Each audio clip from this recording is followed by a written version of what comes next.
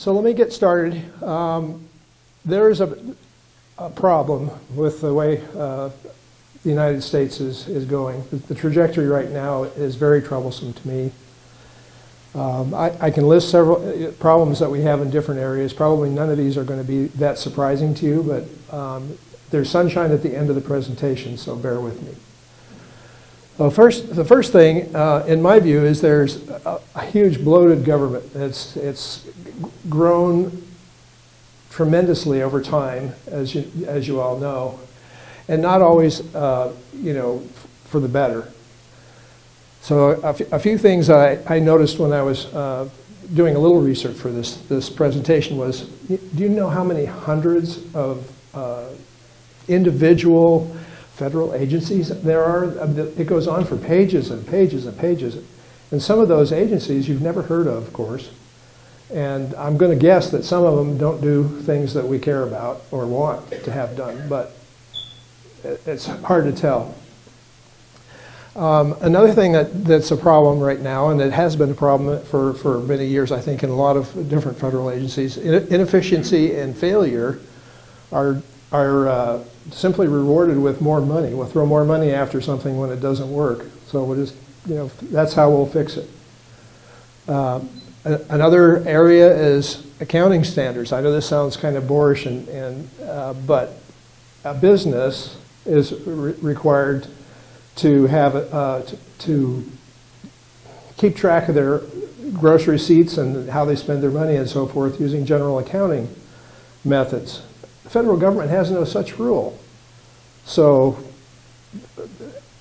they get money into their budgets, they spend it, and they make sure they spend it all because they don't want their budget to go down the next year. Another area that's a problem, oh, and by the way, there is a budget process that Congress is supposed to follow, and it has been followed occasionally, but not only twice since 2010 have they actually used the budget process. Instead, it's continuing resolutions. You know, just throw some more money into it and keep going. Make sure the government doesn't shut down. So not exactly efficient. And the result of all this spending, of course, is massive borrowing. You know, borrowing from our future, from our kids' future and our grandchildren's future. So this little graph here is something you probably are fairly familiar with. This particular one was done by the Federal Reserve, and it shows that our total public debt at the end of 2020 was $27 trillion. Well, you know, since 2020, the recent report says we've gone up another $2 trillion just this year alone. So I ask you, how long can this go on before something really bad happens? Somebody's financing this debt. We're lucky right now that the interest rates are low enough that the economy can handle it, but at some point, something's got to give. This graph shows you public trust in the federal government. And trust in the federal government recently is down in the 20s. And this is done by Pew Research. So they are, you know, in my view, are not, you know, a right-wing organization. They're very likely, these numbers are probably worse right now than they have been in forever. So if it's in 21, it was 24% it shows there.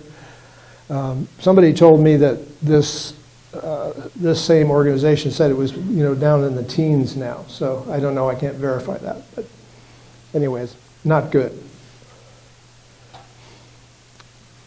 So why is there a lack of trust? Well, I can give you, you know, a whole list. I've got slide after slide of things that cause people pause.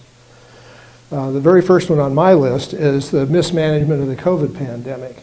And, you know, of course, COVID is a bad disease, and we wanted to control it. And I'll give them credit. They didn't know what they were dealing with in the beginning. But my gosh, I don't think anybody is going to be giving anyone any rewards for how this was handled when it's all over. Another one on my list is the incompetent and humiliating withdrawal from Afghanistan. I don't know how you feel about it, but I felt terrible, you know, when those young people were killed in the last day as we're, you know, being thrown out like a bunch of, you know, cowards out of Afghanistan. I just couldn't stand it. So anyway, another one, suspicion that the last election was stolen. Well, I don't know. The problem is we don't have any confidence in it. You know, maybe perfectly pure snow, but the lack of curiosity on both sides of the aisle about how the election went last time, to me, was very troubling. I keep going through the list here. I've got 2 or 3 slides of these things.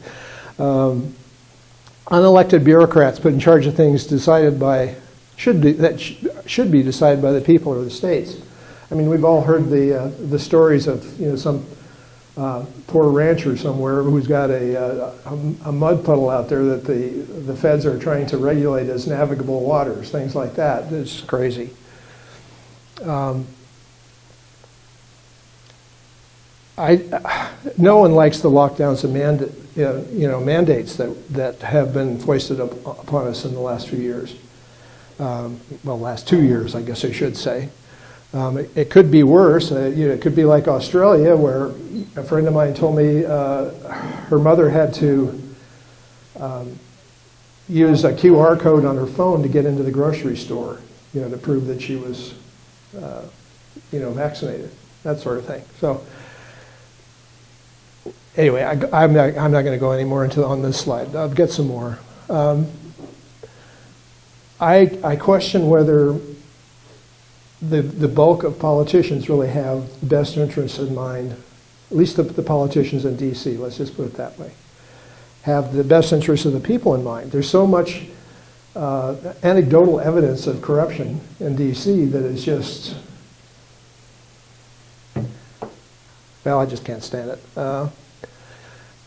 I heard Tulsi Gabbard, who's a Democrat, say that when she got to D.C., that her first week there, they told her, this is how it's going to be. You know, we give you the list of bills that you're going to vote for, and you have to vote for them.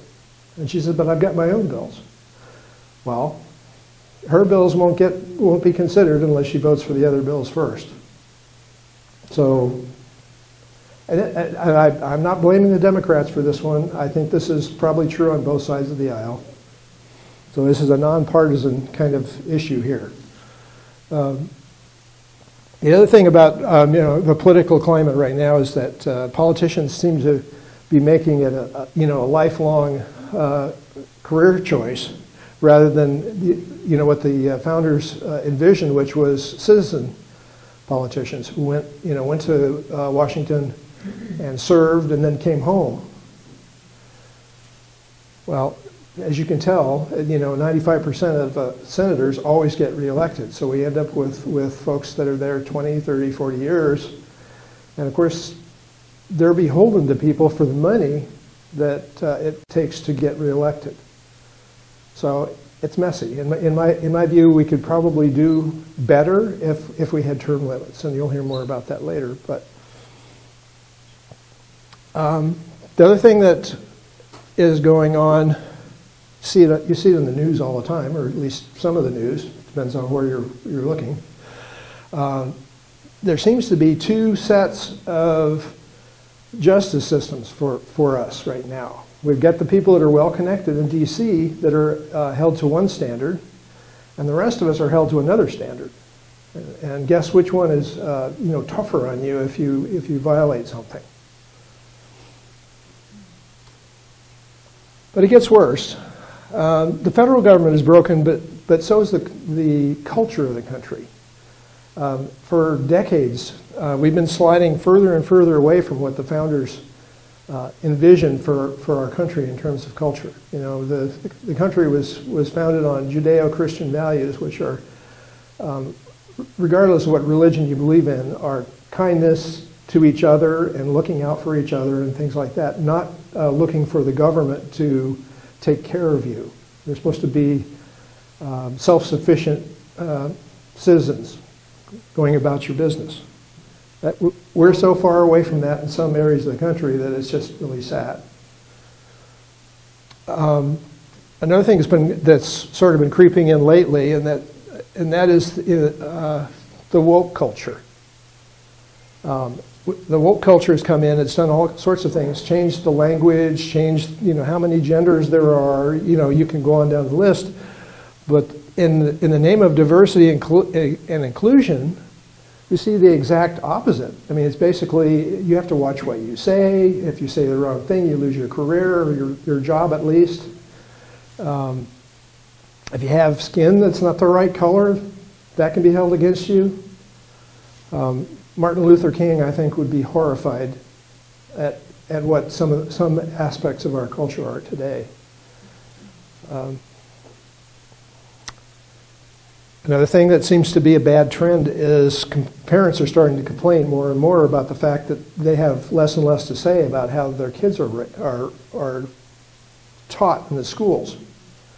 Most people don't want critical race theory taught, so we're headed that way in a lot of places. Some places that have put their feet down and said no, there will be no critical race theory taught in our schools, but you have to wonder. The culture isn't really going to cooperate with that. I suspect it's still being taught, behind your back, at least in some schools. Another thing that bothers me personally is that in the name of science, we're doing all kinds of things that have nothing to do with science. It's all about politics and very little to do about science. And you can come up with a list yourself. I'm sure you have your opinions on this, but for me, the masks are one thing.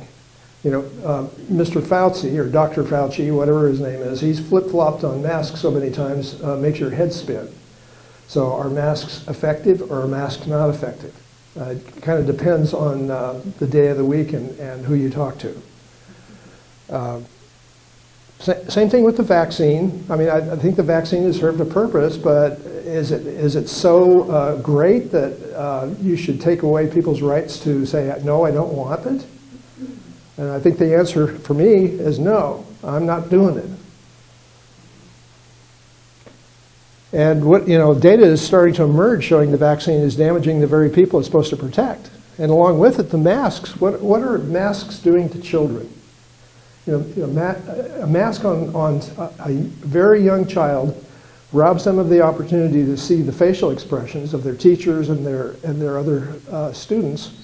And I think the long-term effects of that are going to be not good, in my opinion.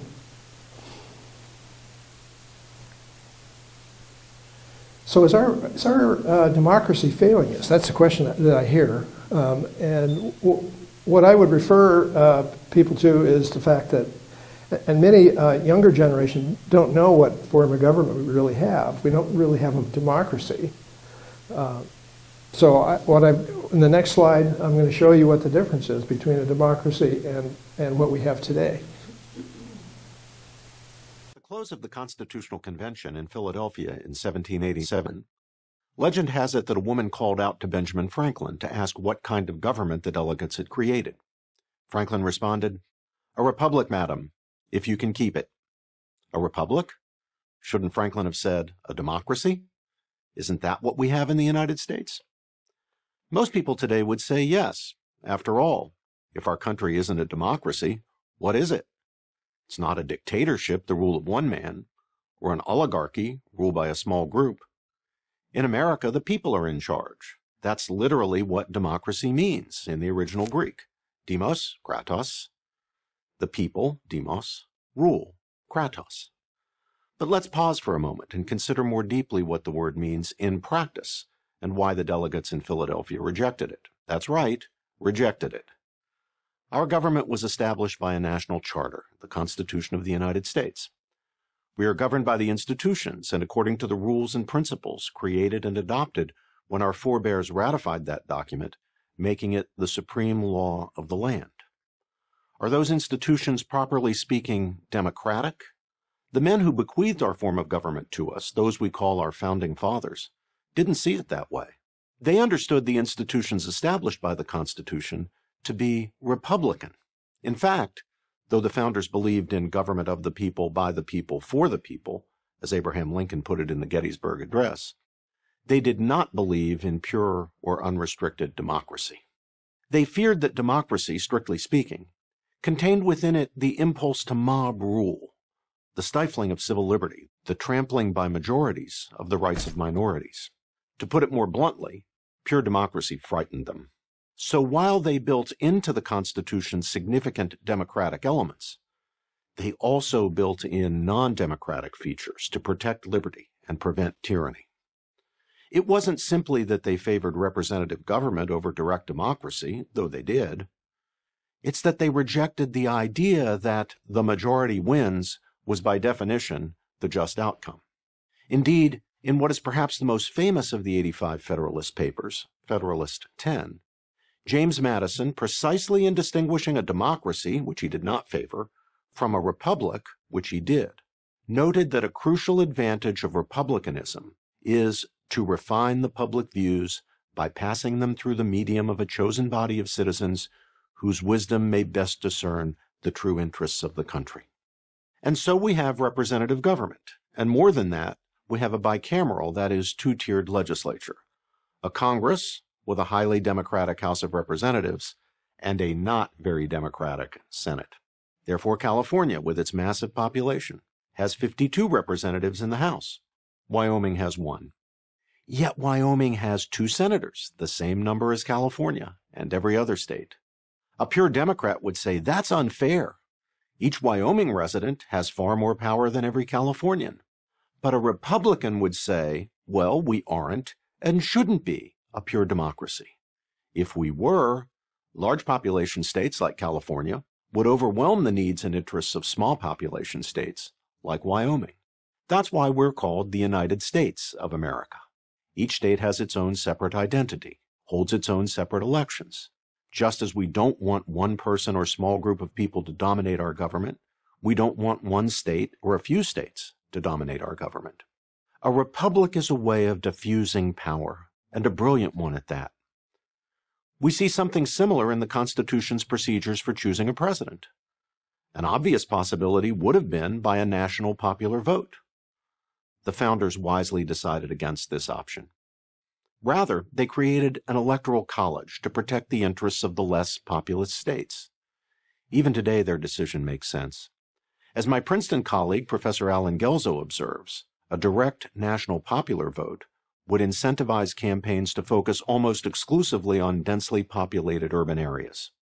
The electoral college system incentivizes candidates to court voters more broadly, making presidential elections more fully national.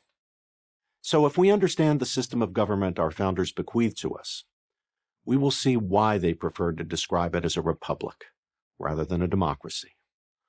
Of course, it has strong democratic elements, but America was not created to be a pure democracy, for very good reasons.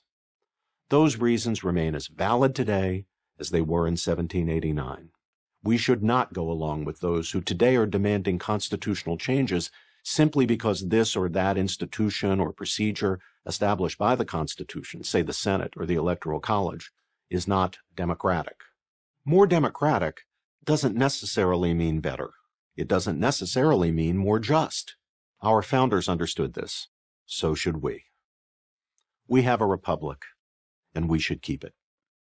I'm Robert George, McCormick Professor of Jurisprudence and Director of the James Madison Program at Princeton University, for Prager University. This video was made possible by a generous donation from the William S. Knight Foundation. Thank you for watching this video. To keep Prager U videos free, please consider making a tax-deductible donation. Next video is to talk about Article 5, which gives citizens the right to come up with amendments to the Constitution. Article 5 provides 2 ways to do it, actually. One is through the Congress, and one is through the individual states. So fat chance getting anything through Congress because they're the ones that like things the way it is.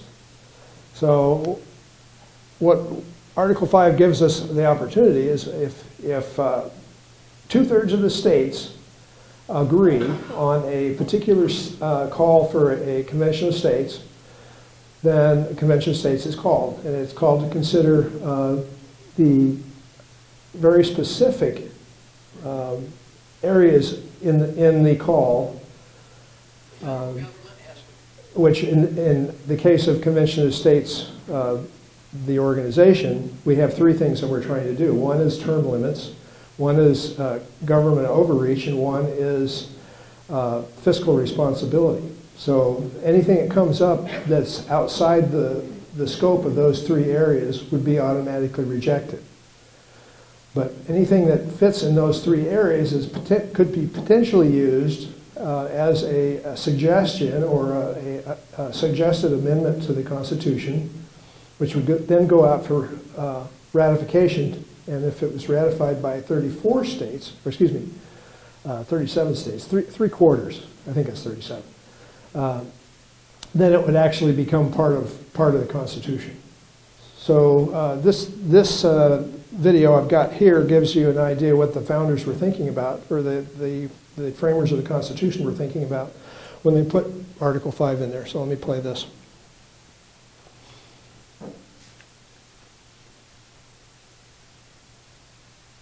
Imagine you were in this room. We're in Independence Hall in Philadelphia, Pennsylvania, the very place where the Constitution was done and the Declaration of Independence. I'm Rick Green, America's Constitution coach, here with Mark Meckler. And Mark, if you had been in this room when it happened, when the Constitution was created, and George Mason stands up at the very end to say, hey guys, wait a minute, we messed up, we got a real problem here, what would you do? I'd have probably been irritated. Sit down, you can hear the George. grumbling, right? right? Yeah, They're like, let's go home. Man, it's 2 days. September 15th, 1787, 2 days before the end of convention. You guys have heard the story. It's hot in here. Yeah. Like, they didn't have HVAC back then, so it's hot. The windows are boarded up. They're all irritated by now. They want to go home.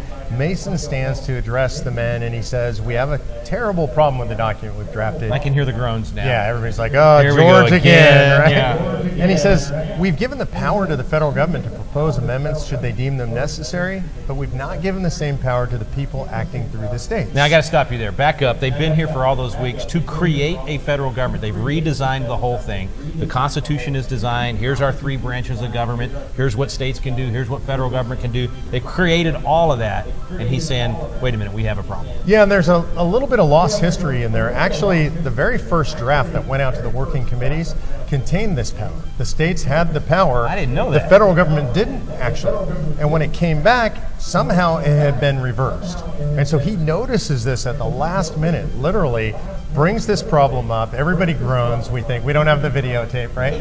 But then he asks a question that I think is the real question, and this question resonates across the ages. He says, are we so naive that we believe that a federal government that becomes a tyranny will ever propose amendments to restrain its own tyranny? Now wait, let me put that in country boy language. I'm a country boy. That means if the federal government ever gets out of control, do we really think the very people that stole power, that took it without permission, will just give it back? We'll just hand it off to us? You know, whenever I tell this story in a hall or in a meeting somewhere, people laugh. Yeah. And I think that's probably what they did. You know, we don't have a recording. You can kind of tell. Madison's notes, in that point, they say nin com. It's Latin for no comment, essentially. That's an abbreviation. No debate. These guys debated everything. That's the 1787 version of mic drop. Exactly. Right? Like, I call it the forehead slap. Like, everybody just went, oh my gosh. We missed that. I can't believe we missed that. And so Eldridge Gary proposes the second part of Article 5, gives the states, 2/3 of them, power to call and convene a convention of states for proposing amendments. Then the vote's taken. I think this part's incredible. Imagine them in this room, right? Ready to go home. It's unanimous. Unanimous. Absolutely. So it was so obvious to them that we had to give this power to the people acting through the states that there's no debate and it's unanimously adopted. Now let's just summarize that real quick. So they created the Constitution, they created the three branches of government, they created all these different levels of accountability, and they said, we didn't solve everything. In the future, there will be issues. This will need to be amended. Congress can propose amendments and send it back to the states, and they ratify it. And what George Mason changed, what they actually put in there at the end is the states can propose amendments. The states come together and propose amendments, and then it goes back to all the states to be ratified. And unanimously, they said, that's a good idea. We need that second mechanism. Yeah, important to remember what that means is they gave the ultimate power not to the federal government, not to Washington, D.C., but to the people in the states. Thank you, George Mason.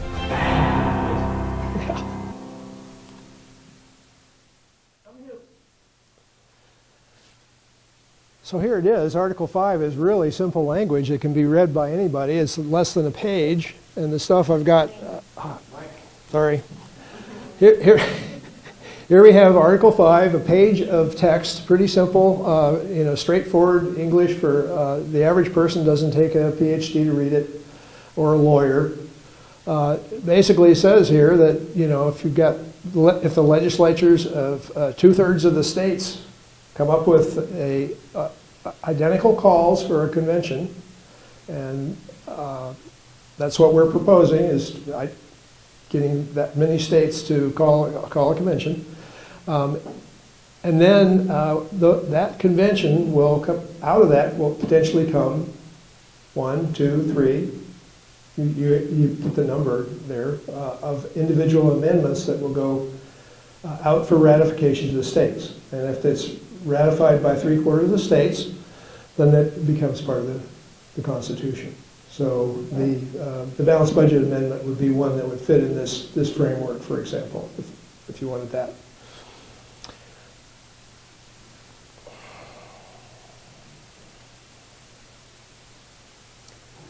So this brings me to the Convention of States mission.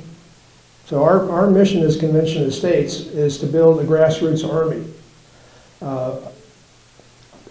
And we've been working at this for several years. We've got 17 states. That's right, 2 more were just added to the list in the last couple of weeks.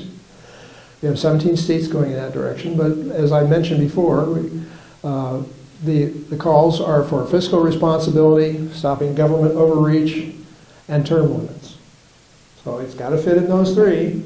And if it does, then it'll be considered as a possible amendment and sent out for consideration by the states. So our primary mission, therefore, is to build an engaged army of self-governing grassroots activists. And you say, well, what does that have to do with calling a convention? I thought you were trying to call a convention. Well, we are trying to call a convention. A convention is a very necessary part of getting the amendments passed. But it's only part of the whole picture. I mentioned before, we've got cultural problems. We've got all kinds of stuff going on in our country where we need the individuals to stand up, to get off the sofa, get involved every day to do something about this. The opposition has had, years and years, decades actually, working against this sort of thing. As you know.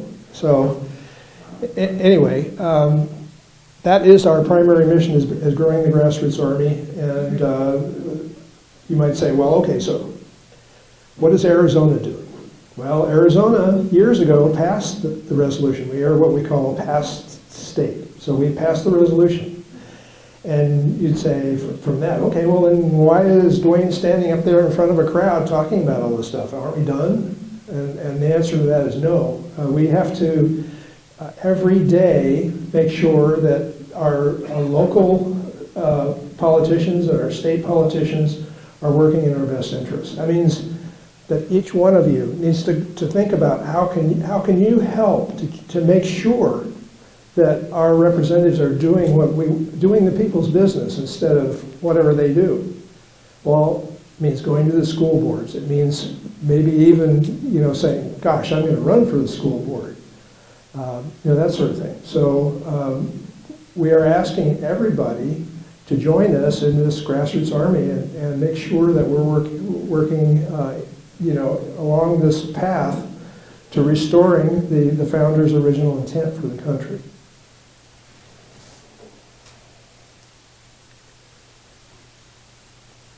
So I covered some of the progress already. We have 17 states. Arizona's passed the resolution.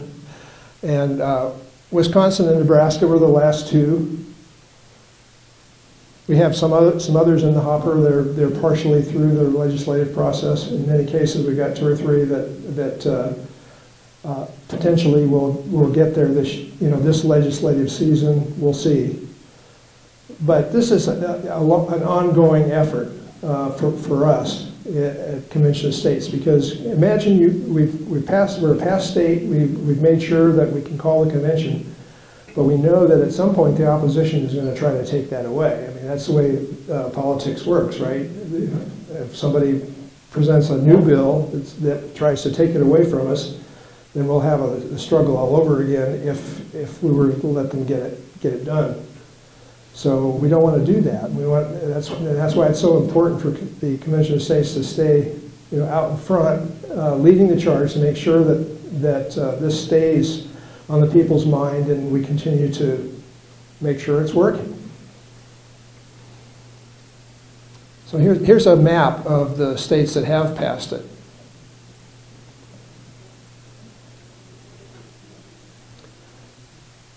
So in conclusion, I told you before, I think the federal government is essentially broken. It's dysfunctional. Many of the individual parts of the government are not working in the people's interest anymore. And as I mentioned before, we have 2 levels of justice system for those that are connected and those who are not connected. And the framers of the Constitution, in their genius, created Article 5 that allows us to do something about government out of control. And it can be done legally and peacefully. So the path from where we are to submitting the constitutional amendments is, as I said, it's not an easy one. You can imagine, all it takes is somebody in one committee in some of these states to say no, and it doesn't go. So the way that you get through legislation through, whether it be this or some bill that you want, you've got to bring pressure on the politicians. They respond to the people in their districts. If you call them, if you visit them, if you send them letters, they care. I mean, sometimes you wonder, but I also see it from their position as well, because they are being pulled left and right, up and down, all over the place, and they are, of course, people just like we are, and the legislators in Arizona are not doing this for money. What, $30,000 a year, is that what they make, Donna? Something like that? Yeah, not even that, she says. So these are average people. You can talk to them. You can get in to talk to them. You can. They respond to handwritten letters, especially because it's hard to ignore a piece of paper on your desk. Emails are okay, but you know what we all do with our email, right? Anyway, we invite you to be part of this movement. We ask you to do something little at first, which is just sign the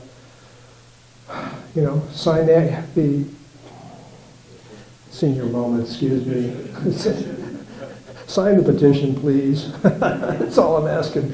Anyway, and it's important because we have 60,000 petition signers in Arizona. It sounds like a big number.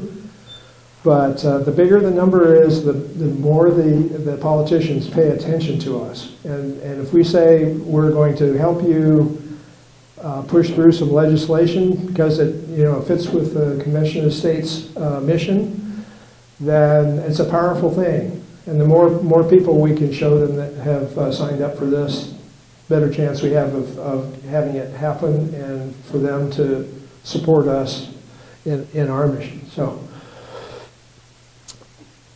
Just in closing, let me say, electing like-minded people to all these offices in D.C. and the state and even local is a good part of what we need to do. I don't discourage that at all, but it's not the main problem. We don't have a staffing problem, if you like. What we have really is the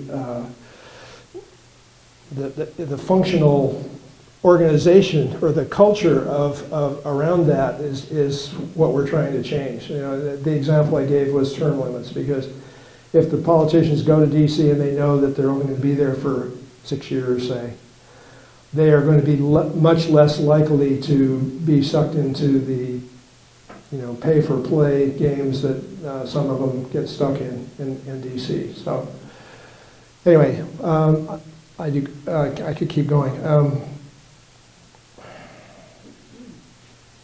We the people decide. The Constitution says that the power is given to the people and the states. You know, the enumerated powers that are given to the federal government are fine. They are given to the federal government. Everything else is given to the states and the people. So take up the challenge to make your legislators do their responsibility and make sure that they take back from the federal government things that the federal government shouldn't be doing.